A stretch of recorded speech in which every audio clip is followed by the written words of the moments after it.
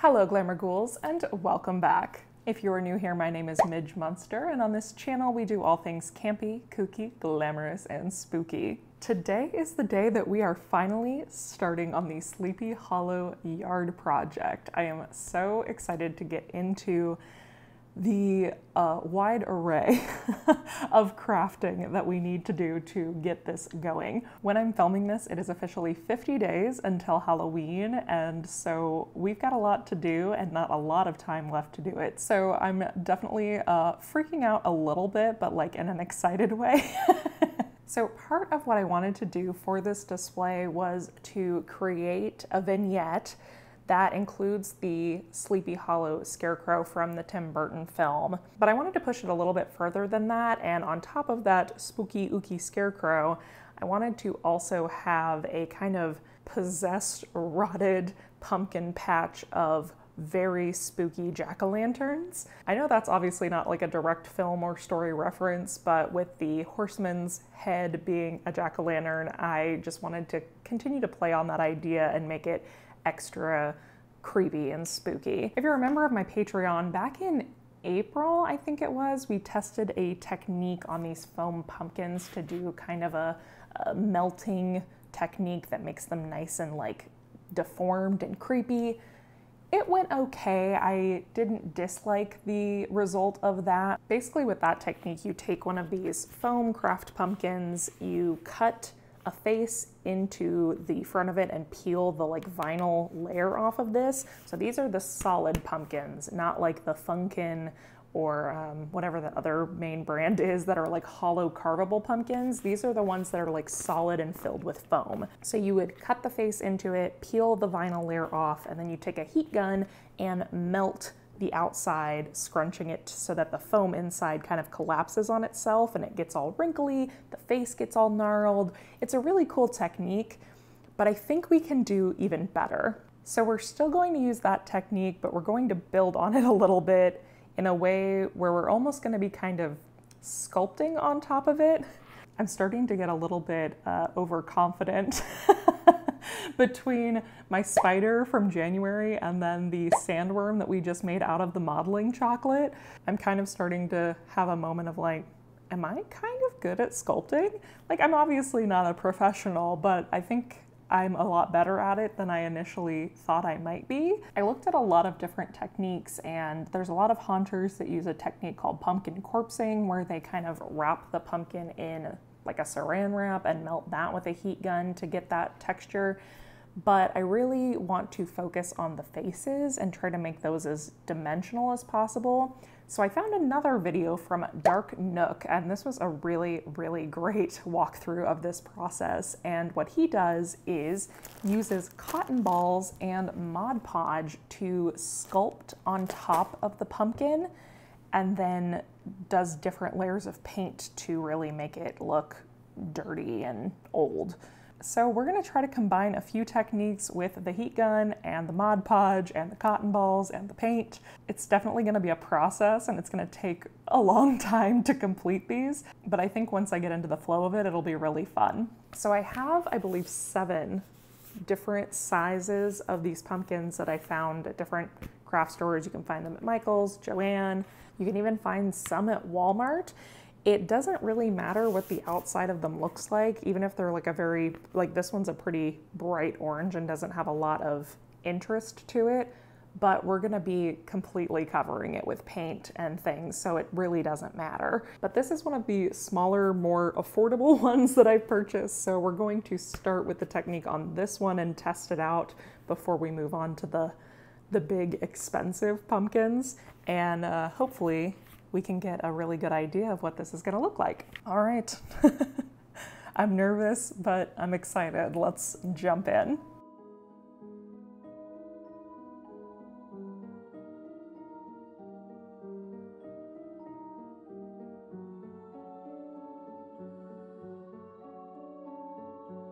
I started by sketching out the face on the pumpkin just with a pen.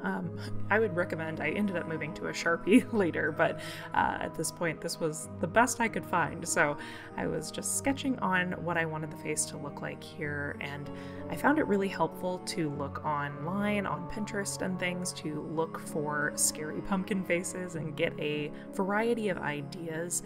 There are so many different ways to make a pumpkin face, and I am not always the best at visualizing, so it was really nice to be able to look up all these different ideas and kind of translate it into the ones I thought worked best for my pumpkins.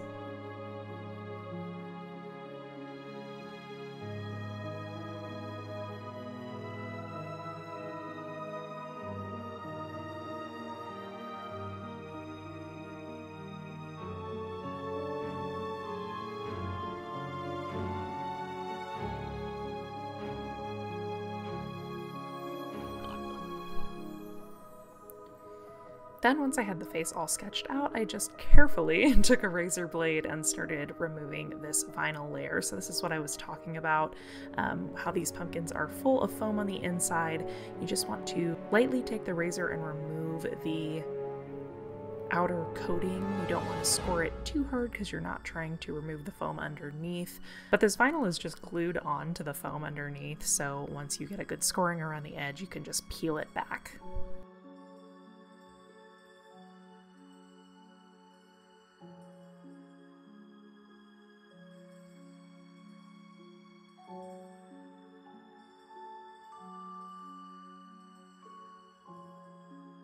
Okay, so we have got our face carved, and I love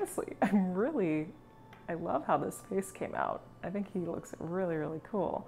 So now in the previous method, this is where we would have started using the heat gun to melt this foam back. But in that Dark Nook video I watched, he started by peeling away some of this foam a little bit just to get it out of the way. And I think I'm gonna do a little bit of that just to, I don't know if it's gonna help or if it's gonna make it worse for the heat gun, but it seems to me like it would help preserve the structure of these a little bit to pull back some of this foam first. So I'm gonna do that, and then we're gonna take the heat gun to it, melt it just a little bit, a lot less than we did on the Patreon test, because we're gonna be able to add a lot more texture with the cotton balls. So let's do that.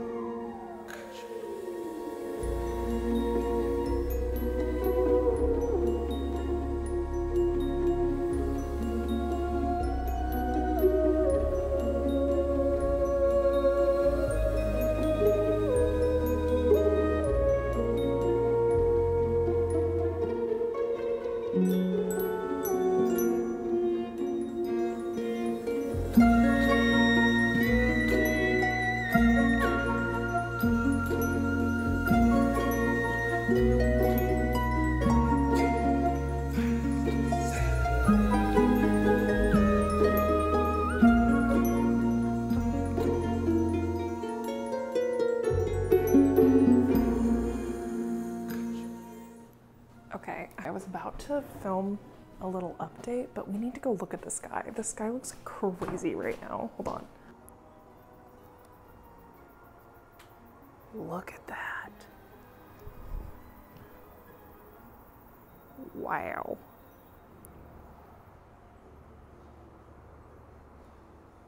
Okay. Anyway, I had to get that on film because it looks so freaking cool. Wow. Okay, anyway, sorry for that brief interlude. I saw the purple and I was like, I have to go look at this immediately. So here's where we're at with him. I think he's looking really, really good. I like not melting it as much. I think that the just little bits of texture, I mean, we did overall light texture and then bits of heavy texture, and I think that is looking really nice. So now to add even more texture is when I'm gonna go in with the Mod Podge and the cotton balls, and I'll show you how we're gonna do that. We're gonna do a little bit of sculpting. Like I said, I'm getting cautiously optimistic about my sculpting abilities. Oh my gosh, that reminds me. Okay, so speaking of sculpting, since we're here, I have to show you this. I got the coolest freaking package in the mail and I wanted to show y'all. First of all, look at this little card. So cute. So this is from Gabrielle and her Etsy shop is The Horseman's Manor, which first of all, great name. But she just started up her business and she messaged me and told me she was gonna send me this. And at first I was kind of like, are you sure? Like, you obviously put a ton of work into that. But she was like, yes, I'm sure. I can't think of a better home for it than you. And it would really mean a lot if you shouted out my business. So in the way of people who are actually talented sculptors, oh my God, it's even so much cooler in person. So y'all know I love the film 13 Ghosts. Gabrielle made this taxidermy jackal head. How amazing is this? I don't know if you can really see all the details, but y'all, this is like insane levels of detail and like just incredible, incredible talent. And then I loved that the name for her business is The Horseman's Manor because it's like all these heads. It's so smart. Oh, she also included a couple little extra things. These adorable, man, she is such a talented sculptor. Look at these little pumpkin magnets. Aren't they so cute? Oh my gosh, I love their eyes. And then there's a little pin in here too that's a little candy corn. But yeah, I was just in complete awe of this jackal sculpture. Thank you so much, Gabrielle, for sending him to me. He will be very loved here. And be sure to go check out her business on Etsy, The Horseman's Manor. She's also on Instagram as Gabrielle Godinez SFX, and she's a really talented SFX artist as well, so be sure to check her out. I just had to show you all that while I had a chance here because that's one of the coolest things I've ever been gifted. It's really amazing. Okay, so now let's test out my own sculpting abilities and get to building up some facial features on this little gentleman.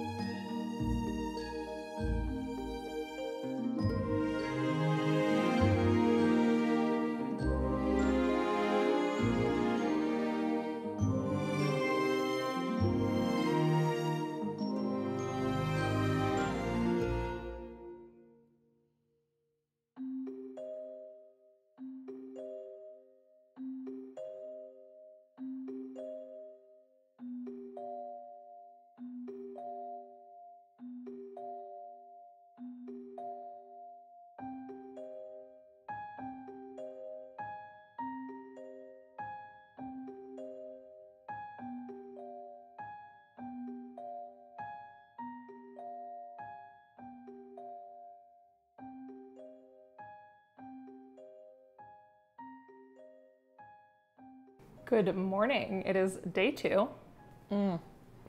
I am drinking the most delicious fall beverage. This is the Autumn London Fog recipe from Your Best Halloween Ever. They just released it this morning and I was like, oh, I have to try that. Oh my God, that is fall in a cup. Speaking of Your Best Halloween Ever, before we get started today, I wanted to remind you all that I wrote a foreword for a book. This is Andrew Knowles from Your Best Halloween Ever. His book, 13 More Tales for Halloween. It's a sequel to the first 13 Tales for Halloween. Really fun short story format, spooky stories for your Halloween season. And as you can see, a foreword by yours truly. There also may or may not be a character based on me somewhere in this book, so definitely check this out. I'll leave a link in the description box below, and let me know if you can figure out which character is Midge coded. So we let this dry overnight. I think it looks pretty good.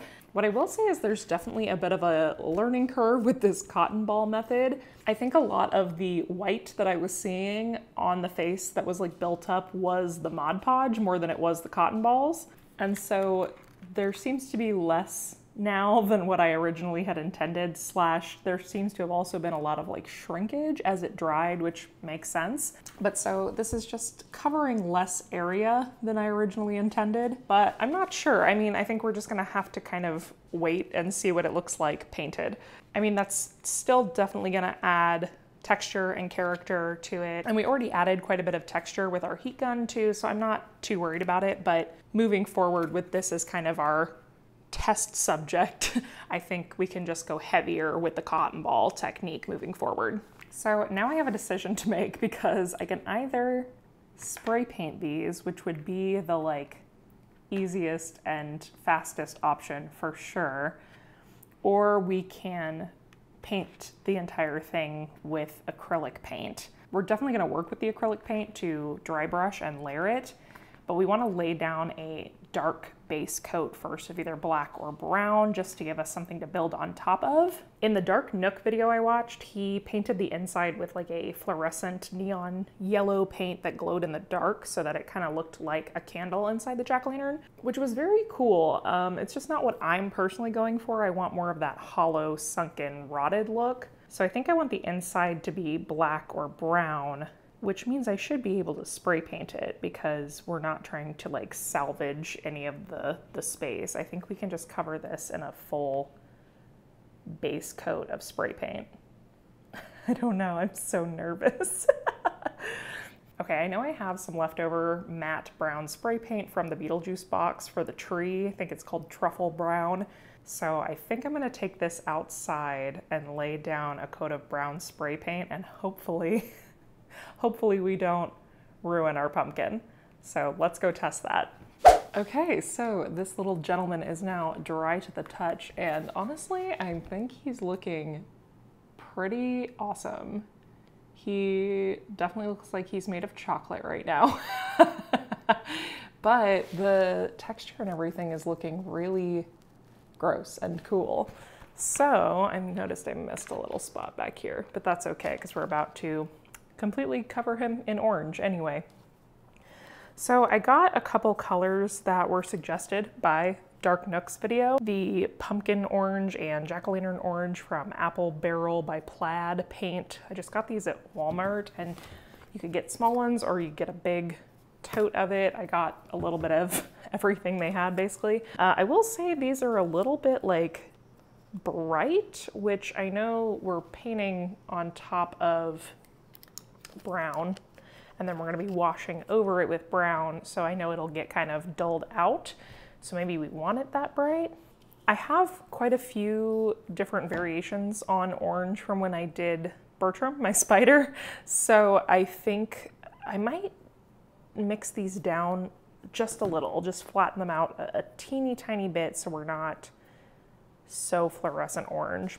But basically, all we're gonna do now is dry brush this, which we talked a little bit about in the mantle video, but all dry brushing is you take a completely dry paintbrush and you're gonna cover it in the paint and go over the high points of this piece, not really focusing on coverage. You want it to look kind of splotchy and textured so that those dark shadowed areas stay dark. So let's work on that and then we'll move to the next stage of painting.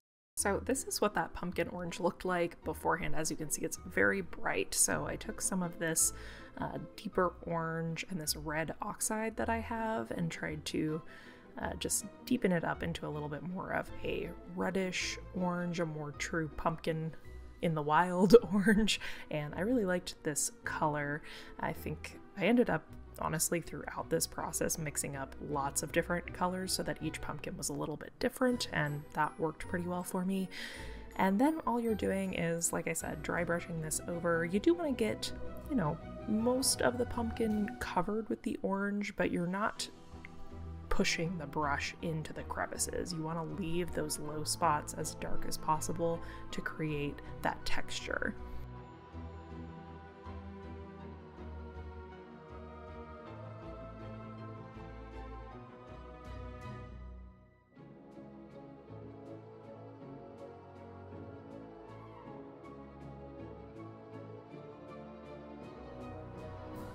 Then once I had him completely covered, you're supposed to go over them with this thin wash of brown paint. And I did that at first and wiped it off, and then it kind of looked greenish. I don't know, it just didn't look how I would prefer it to look, so I decided to try something else. I remembered I had some floor stain left over from a previous project, so I took it out on the deck and tried that. So my camera wasn't recording, but I ended up using some floor finish I had left over, and same thing, just wiped it clean. And this is what it's looking like. We're gonna let it dry, see? Heads will roll. Okay, so here's where we are with him after the floor varnish stain. I'm pretty happy with how he's coming together. I think now we just need a little bit of highlight back in. So I think I'm gonna go over some of these high points with the orange color on a really dry brush, just like that.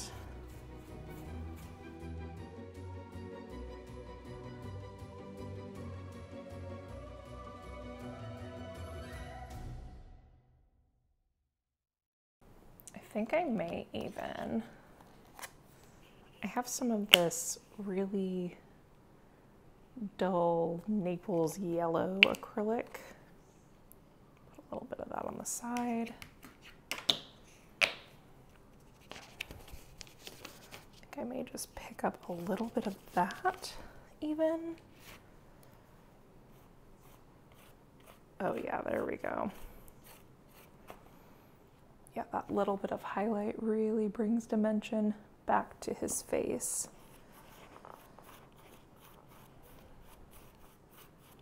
So I'm gonna play with this for a little bit. I think I'm also gonna go in and use black and darken up the insides just to bring even more contrast so he's really sunken in. And then I think we're gonna probably blend up here in the stem region just a little bit more. And that might be this one done, and this will be our prototype. Okay, so I think I finally reached a stopping point, or I'm gonna make myself be at a stopping point. I could keep tweaking on and improving this forever and never be done with it, but I have to make myself be done. As you can see, I had to switch into my glasses because my eyes got, like, I got an ocular migraine from like looking at details and also probably like smelling paint and things. So I'm gonna call him finished, and this is gonna be the prototype we work from for the rest of them. So here he is. I'm honestly really happy with how he came together. The texture is really good, that is certain. I think we can even improve upon it a little bit more.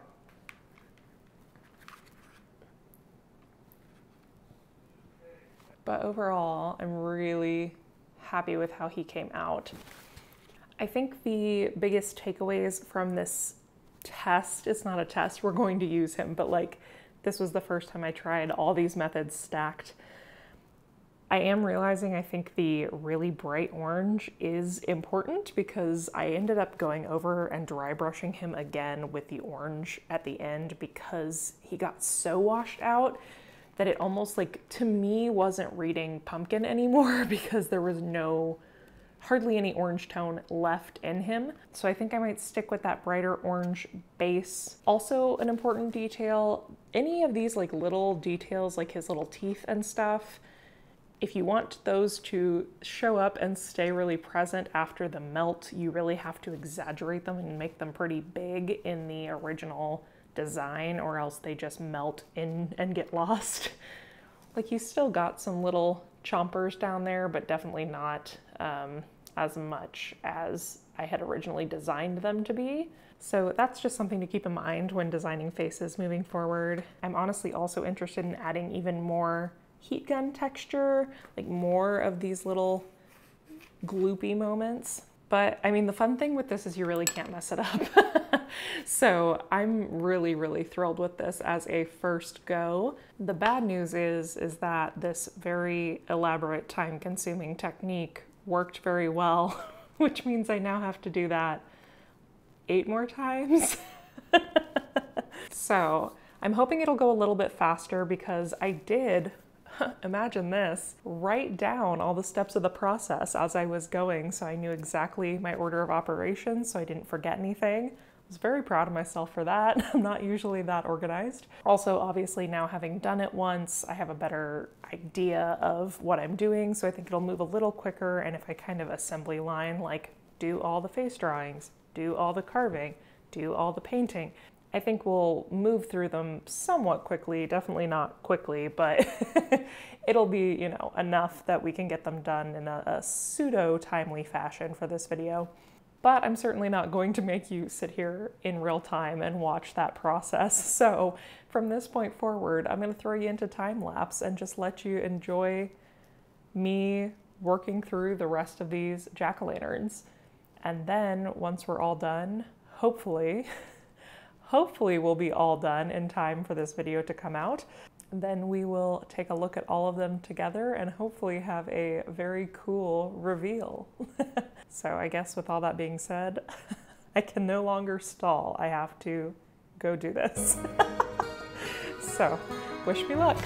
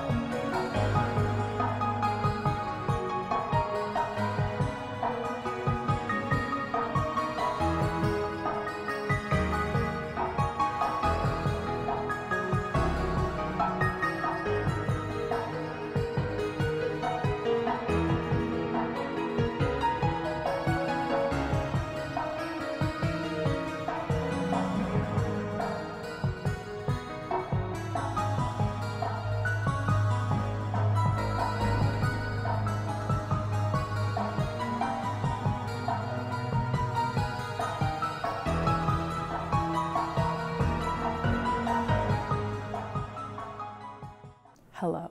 So it has been a few days since we last spoke. The last footage you saw of me on the deck with the heat gun was probably 2 days ago. And that is because during that footage, first I burnt my hand really bad on my heat gun, like right after the last thing that you saw.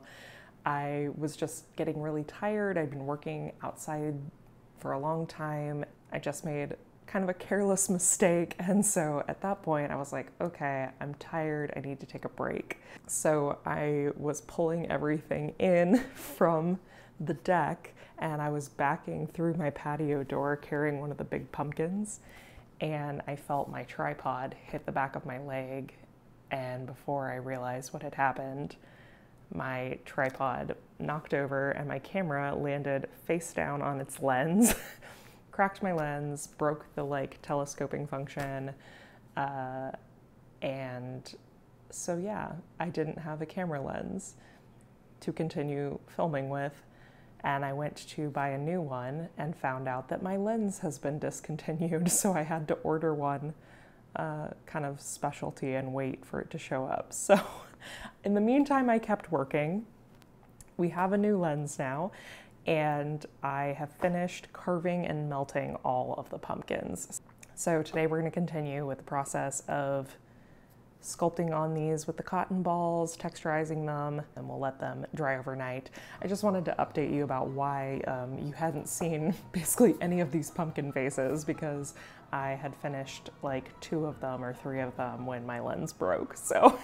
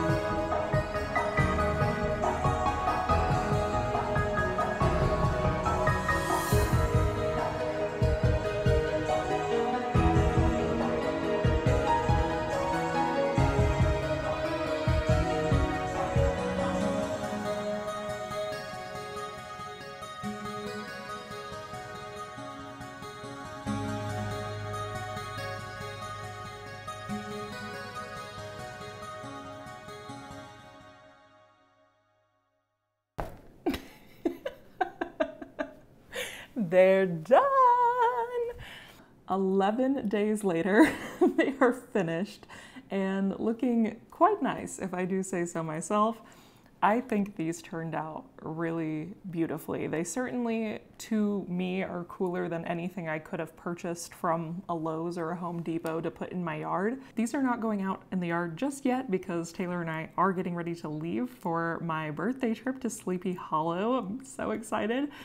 So we'll start actually decorating the yard in October when I get back.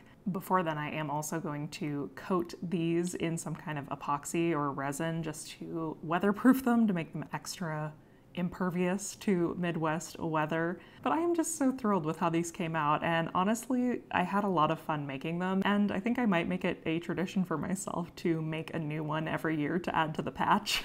Certainly, if this is something that you are planning to take on yourself, give yourself plenty of time and know that it is going to be time consuming, but in the end, you have amazing props that you get to keep forever, and they're one of a kind and they're yours. And that's the kind of stuff I love to make. I hope you all enjoyed this video and that it was helpful if this is something you'd like to try yourself. If you are a member of my Patreon, I am going to put out a step-by-step process as well as a list of materials that I used in order to make these. Since I had already kind of mapped out the process for myself, I thought, well, that would be a really helpful thing for anyone going into this to have. So I'm gonna have that out hopefully in the next couple of days to Patreon members. If you are not yet a member of my Patreon and you would like to be, you can find a link for that in the description box below. And of course, as always, if you are not already, be sure to subscribe to the channel before you leave today. We would love to have you as a part of the Glamour Ghoul gang. Thank you all so much for watching. I hope you have a wonderful rest of your day, and until next time, keep it campy, kooky, glamorous, and spooky. Bye!